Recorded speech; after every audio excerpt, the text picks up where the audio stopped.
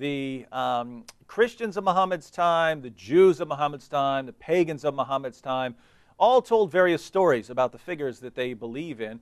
And what you find in the Qur'an and Muslim sources is that Muhammad adopts these as true Muslim stories. And what's interesting is that some of the times we know where the story comes from. Some of the times we know exactly where the story comes from. Muhammad takes stories that are not true and that we know are not true, and he adopts them as part of the Quran. So, for instance, according to Surah 19, Jesus began preaching as soon as he came out of Mary's womb. Now, the difficulty here is that no one in the first century reports this, and this is certainly something Jesus' early followers would have reported. But the bigger problem is we know where the story comes from. We know where the story comes from. It comes from the Arabic infancy gospel, which scholars unanimously reject as an obvious forgery.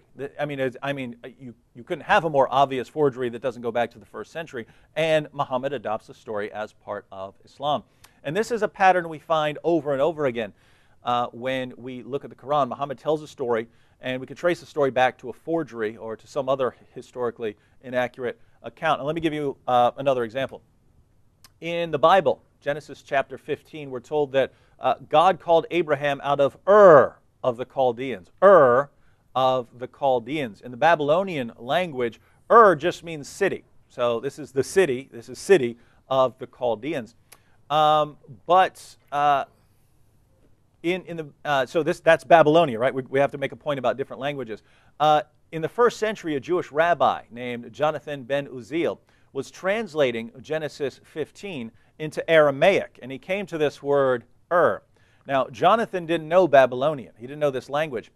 So he confused the Babylonian word Ur, which means city, with the Hebrew word Ur, which means fire. And so when Abraham is delivered out of the city of the Chaldeans, Jonathan ben Uziel translates this as Abraham was delivered out of the fire of the Chaldeans. And why is this interesting? Well, if you open up your Quran, you'll find out that in the Quran, in Surah 21, Muhammad reports that Abraham was delivered out of the fire. So Abraham is delivered from the fire. Now, I don't know what you do with this, right? We know the origin of the story. The story is based on a mistranslation of the book of Genesis. The story became popular, circulating in Arabia during this time, of Abraham being delivered from a fire. And then the story of Abraham being delivered from a fire, lo and behold, becomes part of the Quran. Now, what do you do with this? Do you say that Jonathan ben Uziel, he mistranslated it, but then he got it right through his mistranslation, and there was this lost story about Abraham being delivered from fire, and people didn't know, and he got it right by mistranslation, then Muhammad picked it up?